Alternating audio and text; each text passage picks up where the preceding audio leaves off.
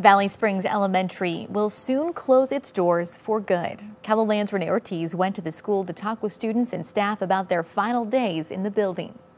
This elementary school has been a part of the Valley Springs community for over a century. In that time, hundreds of students have walked through those doors, and generational families have called this place their school. Amanda Crawford has been an assistant educator at Valley Springs Elementary for 4 years and loves being a teacher. You can see the growth that these kids make. Some of them start out at the beginning of the year. You wonder, how are we going to get to this point of where they need to be? She says the school closing is bittersweet. It's going to be difficult, but we've had a really good year. We've created a lot of memories, and these kids are going to be leaving, and us as staff too, knowing that, holding on to the memories we've created here at VSE.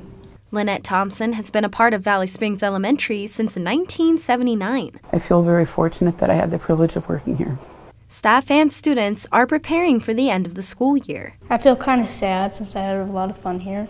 With the change in the construction timeline for the East Side Elementary, it afforded us the opportunity to close this a year early. It's a very hard decision. It was a very hard decision to make, but we knew that we needed to do that. But Thompson says she will never forget all the memories made inside this century-old building. It's memories that you can never take away from the kids. It's friendships and relationships that will continue on after the building closes. In Valley Springs, Renee Ortiz, KELOLAND News.